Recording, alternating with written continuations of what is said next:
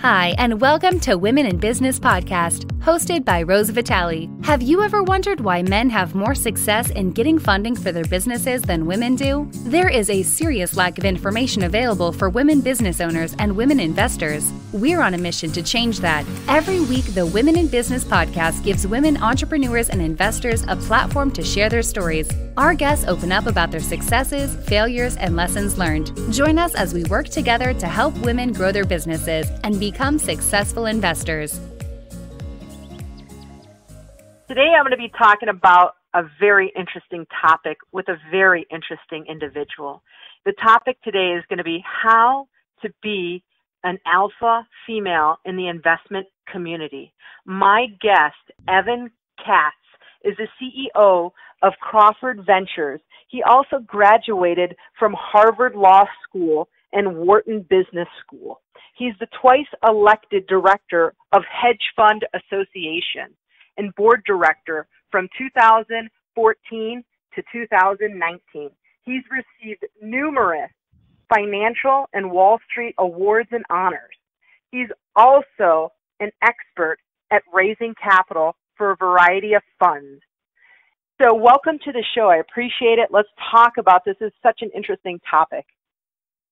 Well, hey, Rose, it's great to be with you and look forward to the conversation.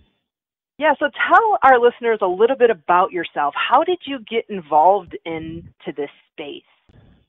Well, I definitely did not get into alternative investments and hedge funds and fundraising through the normal route. You know, the normal route is people graduate B school, go work on Wall Street, and somehow move to hedge funds and fundraising. I actually was a lawyer. Grew up on Long Island. As you mentioned, I went to Wharton and Harvard Law School. Actually the same class as Michelle Obama. We were in the same year at Harvard, small world. And I practiced intellectual property law, meaning patents, trademarks, copyrights, computer, and internet law. And I was minding my own business basically as a successful, accomplished intellectual property lawyer. And I discovered that I was pretty good at fundraising. Several clients of mine had funds or operating companies that were looking for investors. And I had a pretty wide network of family office and institutional investors that I had met over the years, and discovered while I was a good lawyer and did a great job at that, I was actually even a better fundraiser at raising money for my clients' funds and operating companies. And after doing that pretty successfully for a while, gave up the law, made the switch to hedge funds and private equity and alternative investments, although I still have the law license and do the CLE every year. So still have both. Oh, that's awesome. I love that because, yeah, that's one of the reasons why I wanted, to get you on the show is because I kind of found that unique. You were an attorney and then you switched to, the real money maker. I just do things. So let's talk a little bit about what you mean about being an alpha female in the investment community.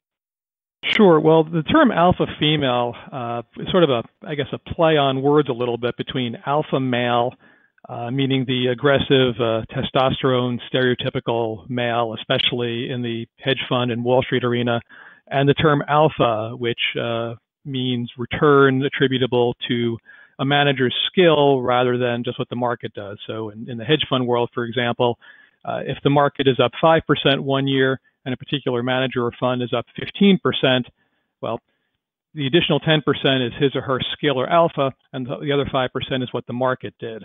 And so it seemed like an interesting topic of conversation because it is an interesting take whether women should try to be men on Wall Street or just should be themselves. And so the term alpha female is sort of a bit of a play on words between alpha male and the term alpha as in hedge funds. Mm-hmm. Yeah, that's definitely interesting. And so what type of funds do you raise capital for? Well, pretty much all types of funds, mostly alternatives, mostly hedge funds, private equity funds, venture capital funds, and real estate funds. Although I joked if anyone can find me a fund with a great track record and a great team, no matter what they do, we would take a look at that too. But it's mostly alternatives, mostly hedge, private equity, venture capital, and real estate. Mm-hmm. So let's talk a little bit about what investors look for when they actually invest in a fund. Sure. Well, it's changed over time, but I think that one of the things that's pretty stayed constant over the roughly 15 years I've been doing this are what they call the 3 Ps, and some people may have a 4th P. Basically, the first P is performance, That is a track record either at the current firm or at a prior shop, because obviously if a manager or fund has been losing money every month or every year, it doesn't matter how good the rest of the story is. So the first P is performance, again, either at the current shop or track record from a prior shop. The second P is the word pedigree. I'm not a big fan of the word pedigree. I always think of dogs and a dog's pedigree. But, it basically means where did that manager come out of, him or her or his or her team? Did they come out of a major hedge fund or Wall Street firm, Goldman Sachs or a Morgan Stanley or a Brevin Howard or a Bridgewater, where they came from? And the third P typically is process, as the British say, process, meaning infrastructure, repeatable edge. That is to say, sort of the nuts and bolts of the operations of the firm, because typically investors these days are not investing in a one or two man band or a one or two woman band. You've got to have some infrastructure in place, people, repeatable edge, a process, risk controls, things like that. So again, the three Ps: performance, pedigree, and process, as the British say. Yeah, makes sense. You support a lot of women in the investment world. So talk to us a little bit about your experience with this. Well, it was interesting. I guess, the first time it ever crossed my mind was when I was at Wharton. I went to Wharton Business School. I was undergrad there. And, thinking about it today, when more than half of medical schools are women, back then, when I went to Wharton, the percentage of women, and it's a bit from memory, was probably roughly about 15 to 20%. And it always struck me as a little bit unusual when women are half the population and half of academia, why they would be 15 to 20% at the business school. So ever since then, I've always sort of kept an eye out to try to mentor women where possible, hire women where possible, and invest in women-run funds where possible. So, for example, one of the things that we do is we try to attend as many hedge fund and Wall Street events as we can, including even events that are put on by some of the women's organizations. Try to meet as many women as possible and consider them for hiring decisions when we're hiring. Similarly, for women-run funds, we have relationships with about 1,000 endowments, foundations, and some of them specifically have allocations targeted for women-led funds or women-run funds. But for at least many of them, it is a consideration. I mean, obviously, they've got to be quality funds with a quality team, but we and a lot of our investors are keeping an eye out for women-run funds specifically, and to hire, great women where possible. Yeah, I appreciate that insight. So let's talk a little bit about how is capital raising for, let's say a private equity or a venture fund versus a hedge fund different? Sure. It's a pretty similar situation. I mean, the three Ps, performance, pedigree, and process are pretty similar. There's obviously different technical things that differ between hedge, venture, and private equity. Probably one of the biggest differences, though, which some funds don't appreciate when they're starting out, is that, well, a lot of the issues are similar, and the check boxes are similar. There's different professionals at the institutional investors and even at the family offices that look at hedge versus private equity versus venture. So, one of the critical things, and we'll get into this a bit later, is how to successfully raise capital for your fund. One of the main things is make sure that you have a fundraiser who has longstanding relationships with the people specifically for your strategy, whether it's hedge, private equity, or venture. So, the greatest success stories we've seen is where, funds hire a fundraiser who knows the private equity allocators because he or she is working at a private equity fund. And the biggest disasters we've seen is when funds hire their friend, their cousin, someone who's recommended who may have been a great fundraiser for hedge or private equity, but doesn't know the people at the allocators who are allocating to their strategy because they used to do a different strategy. So that's one critical difference. Mm-hmm. Yeah, that makes sense. I also saw that you wrote 44 top fundraising secrets and tips of the trade. Let's talk a little bit about this. Sure. Actually, the backstory here was pretty interesting. There was a leading family office and investor conference every year as a couple hundred family offices and investors and funds and companies looking to pitch to them. And I've been giving this talk every year at this pretty big event, a couple hundred people. And originally the title was Top Tips from A to Z, 26 Tips and Tips of the Trade. And I agreed with the conference organizers to do that. And then I hung up the phone and said, well, I won't repeat it on the air, but 26 tips. Do I have 26 things to say about raising capital?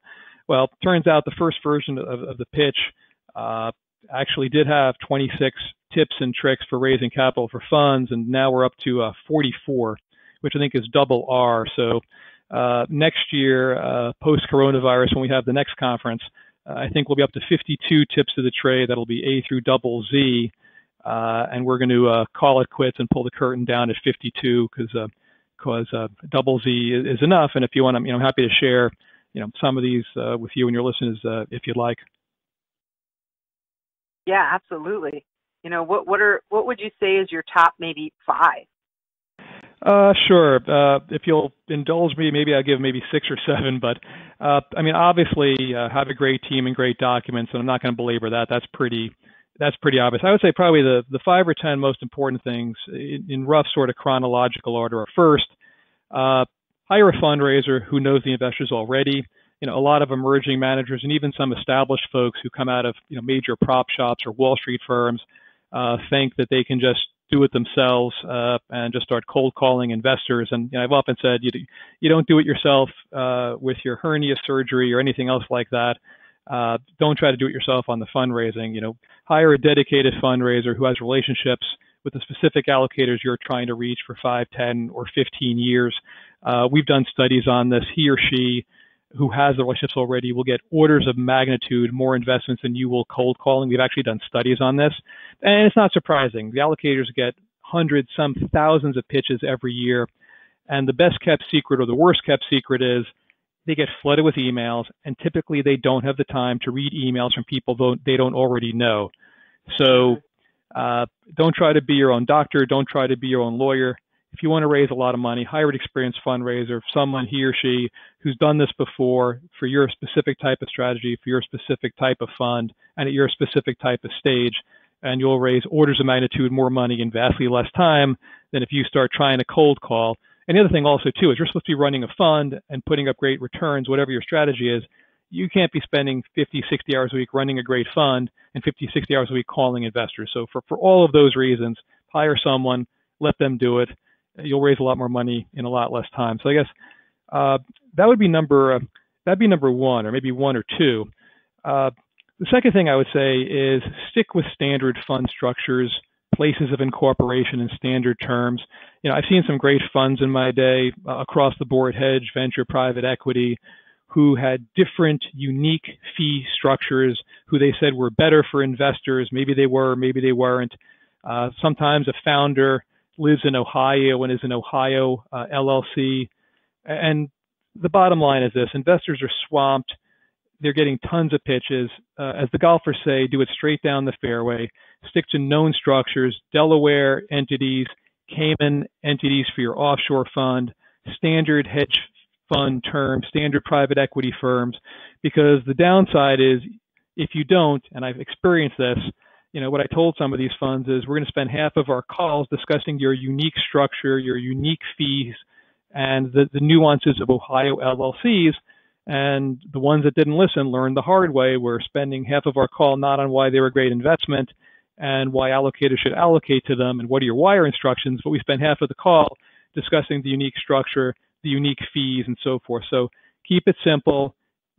Do the usual structures, the usual fees, and the usual places of incorporation. So that's number 2, I would say. Another one, and this is probably I've seen on nobody else's list, is get to know, be kind to, and be respectful of the administrative assistants for the allocators you are working with.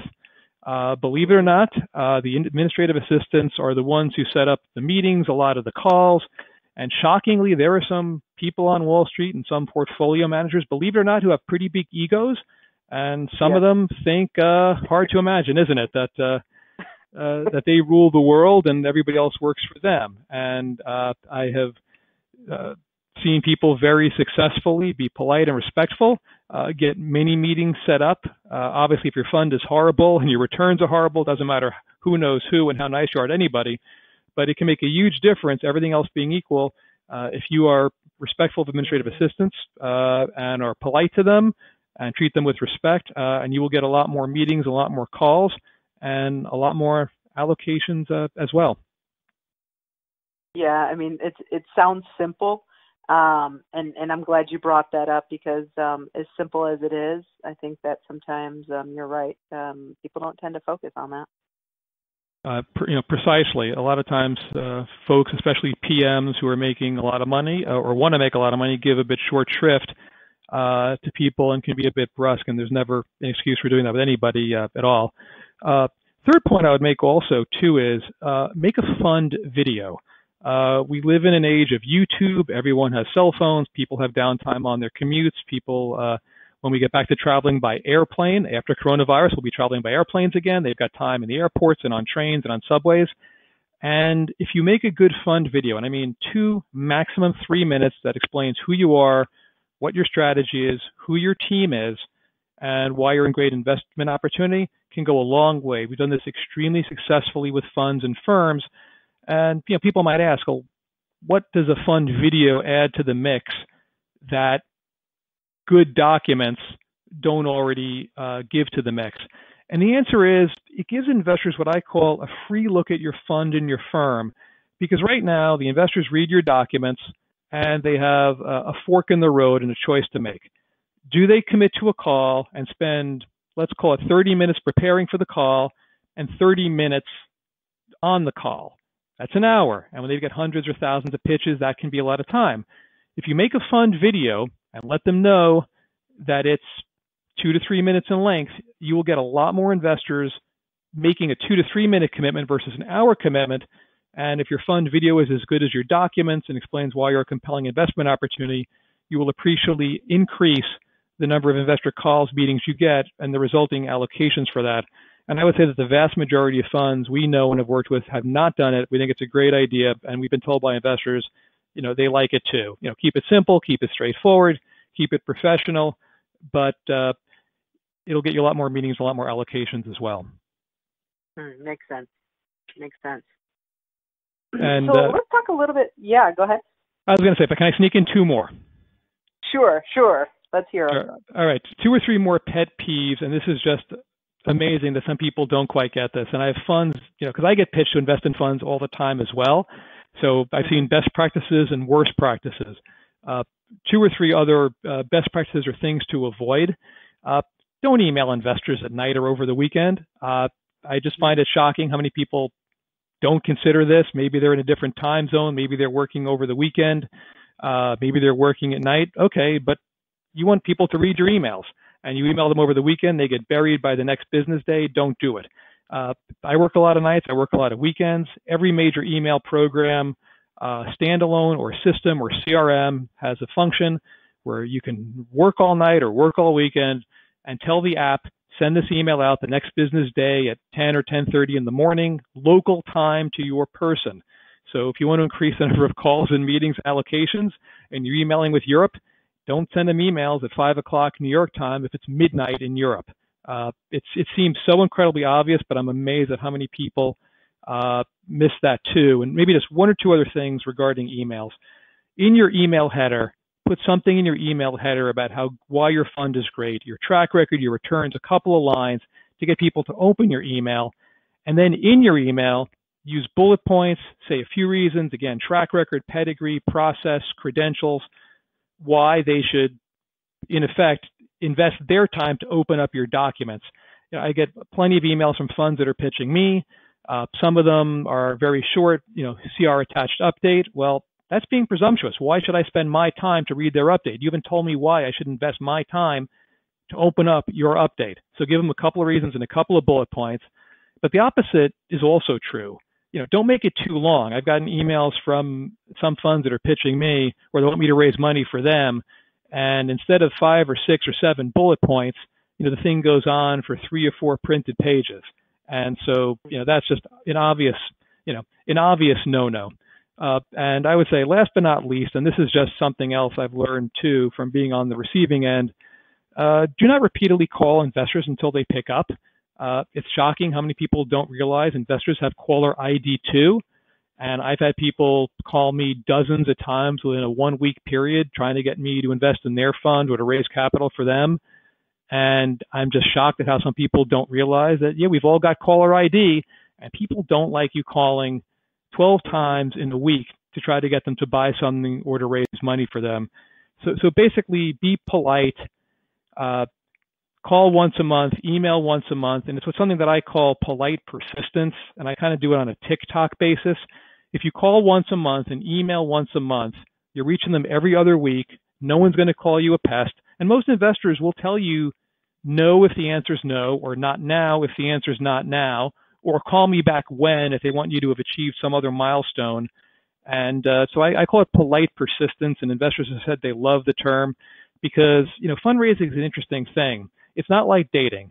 In dating, if someone doesn't return 3 or 4 of your calls, he or she is not interested, get over it and move on. That's not necessarily the case in investing. People are swamped, people are busy, they're dealing with investment committees, travel schedules, board meetings. Most investors will tell you no if they're not interested because they don't want to get your next call, your next email.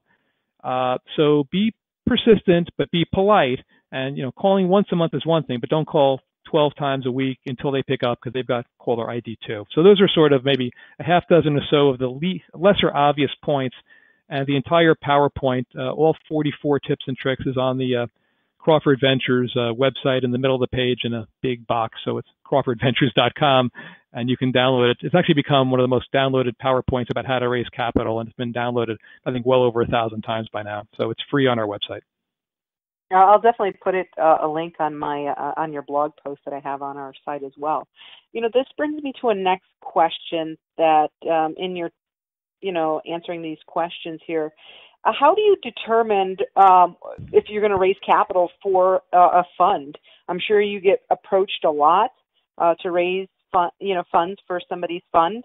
How do you decide on who you take on and not take on?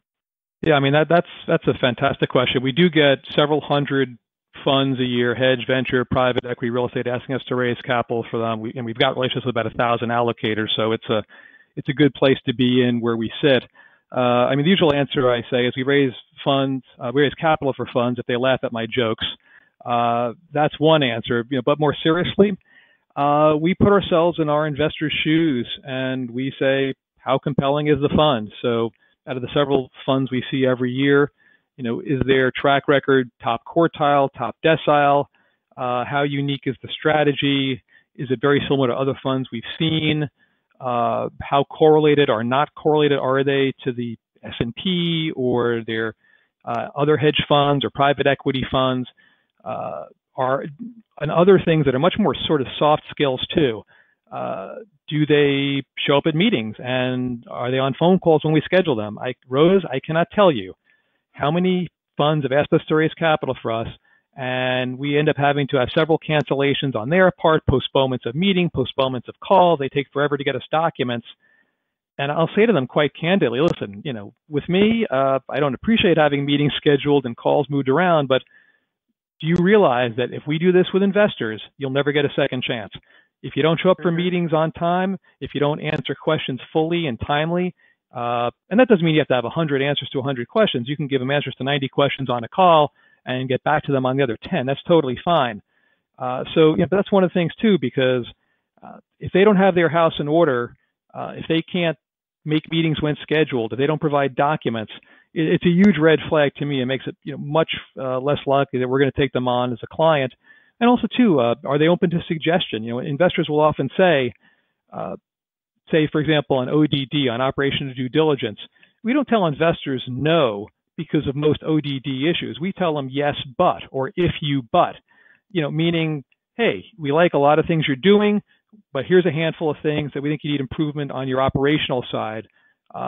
And so when I work with managers, not only do I go through the whole overview of their investment process and procedure, but also their operations, their compliance, and so forth. And a lot of managers are very thankful for that, and they're very grateful that they've got somebody telling them how to become more attractive to investors, and therefore how eventually they, and we are going to raise a lot more capital. Conversely, there are some managers who kind of don't want to hear about it or kind of give operations or ODD a bit of short shrift. And so again, if we start getting responses like that, it makes it a lot less likely we're going to raise capital for them because, post 2008, post crisis, it became very clear You could have great returns, but if you don't have a reasonably solid team and a reasonably solid infrastructure for a fund of your size, it's going to be extremely hard to attract capital. And again, that doesn't mean that if you're a $100 or $200 million hedge fund manager, you have to have the same infrastructure as a $1 or $2 billion hedge fund or private equity manager. We all get that, but a lot of this is just an attitude. So look for managers with a great team, cooperative, a good attitude, dot the I's, cross the T's, take things seriously, show up for meetings on time, and if they laugh at my jokes at the end of the day, that's even better. And most do. That's what we look for. That's awesome. So let's talk a little bit about something our listeners would find very interesting about you.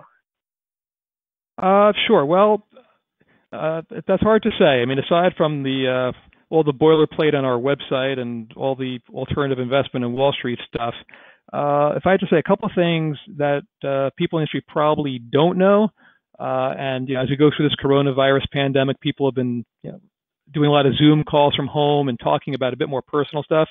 The two things that I could probably disclose publicly, number one, my wife and I are big cyclists, meaning bicyclists. We love to go biking on every vacation. We've biked in France. We've biked in California.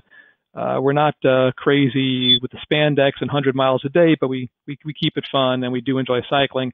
And the other one is that my wife and I actually had a wine-themed wedding, which was wonderful, and everything was wine-themed. And that's a long story, but it was really very nice. And everybody got a bottle of wine with our picture on it and a lot of other things that were wine-related through the course of the evening. Yeah, no wonder you're often here in California, possibly through the wine country. I think we've talked a little bit about that. So, yeah. One of the things I want to also mention is that you attended the 100 Women in Hedge Fund, now called 100 Women in Finance. You were one of the only men in the room with 100 to 200 women. Let's talk a little bit about that. It's pretty bold of you. Yeah, it was an interesting experience, and I have gone to many 100 Women of Hedge Fund events, again, now 100 Women in Finance, and certain things you never forget, certain memorable experiences, hopefully a lot of them good, and unfortunately some of them bad. And I've attended several of their events, and I will never forget, and I've gone to probably over 1,000 hedge fund events in 15 years, over 100 a year typically. And the first time I went, there were roughly 200, 250 women in the room and about 5 guys, 5 men. And the first time I went, it was a little bit awkward and frankly, probably very awkward. It just, imagine being, one of the 5 men in a room of 200 women. Yes, we're all colleagues. Yes, we all work in the industry, but it was very, very different. And I remember it because I said to myself, now I know what it must be like for women, less so than it used to be, who were, entering the field of finance or Wall Street or hedge funds or private equity or venture capital. Like I said, back in the day, it was probably 10, 15% of my class at Wharton were women.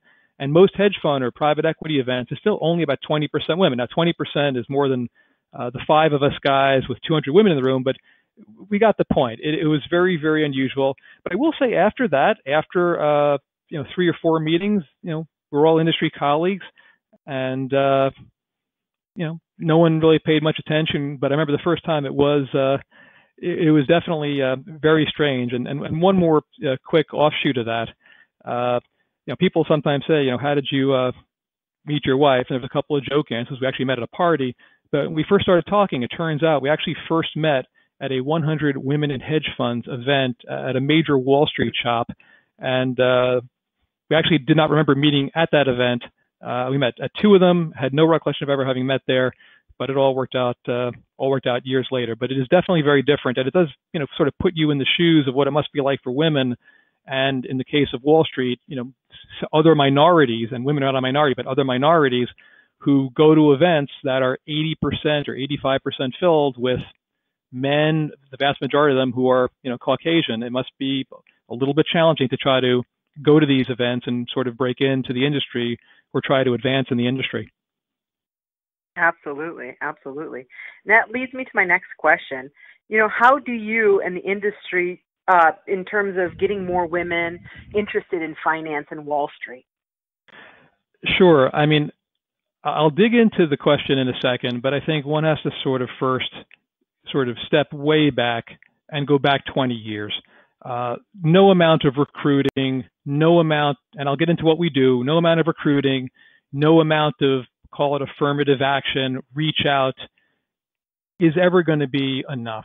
We've got to go back 20 years to when today's women and tomorrow's women are girls 20, 30 years ago. And, you know, around the dinner table, have mom and dad make sure that their girls, just like their boys, or if they're introduced to finance, also get some introduction, are encouraged to pursue things like math and science and so forth. Because I remember when I was in high school, I was on two teams. I was on one of our soccer teams in high school and also on the chess and math team. And, you know, no surprise, there was a women's soccer team and a men's soccer team. And you can imagine they both played soccer. Okay. But as you would probably guess correctly, the math team and the chess team were about 90% male and 10% female. So the point is, if you want to have more adult women who are engineers and hedge fund managers and private equity PMs and so forth, it's going to take really a parental and societal movement to expose more girls when they're growing up to science and math and finance and the so-called STEM curriculum, because no amount of recruiting 20 years later is going to end up with 50% of the industry being women, if only 15% of the business school class is women.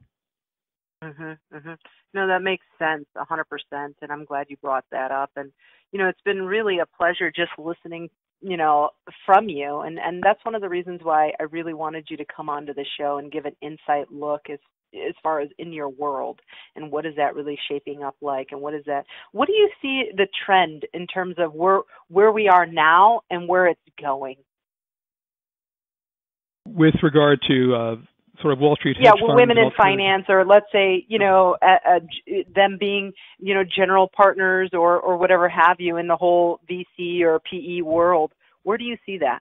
Well, the trend continues to grow upward. I mean, I've been in the alternative investment space for 15 years, and while I haven't counted the number of women at industry events and who are PMs, well, I haven't counted manually. There's clearly been an increase from, let's call it, single digits into low double digits. And it's a start, obviously, but not nearly enough. In fact, you know, the way that 100 Women in Hedge Funds got their original name was there literally were allegedly just 100 women in hedge funds, and maybe they were rounding up, maybe they were rounding down, you know, but in an industry that now has, you know, roughly 8,000 to 15,000 hedge funds, no one's quite sure, and, you know, tens of thousands of people working in it, you know, the notion of that there were only 100 women in hedge funds is really kind of scary. It's clearly moved on, you know, greatly from those points.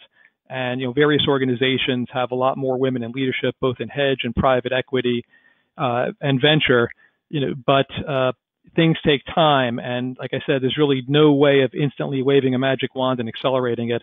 You know, we do try to recruit women for senior spots by going to hedge fund events and speaking with the various, you know, cap intro teams and people intro teams at the prime brokers. But for example, recently we did a search for a hedge fund CFO, top hedge fund CFO, and we got roughly about 100 resumes in. And I don't remember the exact number of resumes we got from women, but for hedge fund CFOs, it was, I forget if it was either 0, 1, or 2. It was very, very few. So, you know, I think it's really going to take, you know, not just outreach when women are in their 20s or 30s to help them achieve and get into more senior positions, but like I said before, encouraging them, you know, when they're 5, 6, 7, 8, 9, 10 years old to go into the STEM fields and to get exposed to the math and the science and the chess team as well, and to hopefully then motivate them to, you know, apply to the business schools, just like they are now more than 50% of the medical schools. It makes sense. So how can our listeners get a hold of you? They have questions. They're looking to raise capital for their fund. How can they get a hold of you? Sure. Actually, I'll answer that question in 1 second. There's two other things I wanted to mention about women-run funds, if I may, because we've actually studied, I think, two fascinating things. How do women-run funds compare to men-run funds? And there's exceptions in every direction, obviously. But there is one thing that has been documented, and that is that women-run funds tend to have less tail risk than men-run funds. What that means is that women tend to be, on average, exceptions in every direction, women tend to be more attuned to risk than men are and are a little bit more conservative. And this is in a good way to risk than men are. So studies have shown that there are great men-run funds, obviously, and great women-run funds. But the number of funds that have a more common left tail experience, a major drawdown, more substantial impairment of capital and so forth, tend to be less of that with women-run funds who are a bit more sensitive to risk. And an extraordinary corollary to that, which has come out recently, is there have been studies showing how women and men tend to respond to avoiding the coronavirus pandemic. So, for example, studies have shown that everything else being equal, geography, political affiliation, what have you, women are more likely to wear a mask to prevent coronavirus than men are, even though the evidence shows clearly that it dramatically reduces the chances of your catching or conveying coronavirus, everything else being equal. That is to say, men are more risk takers, maybe even more stubborn, more arrogant, and women, everything else being equal, tend to wear coronavirus masks more than men.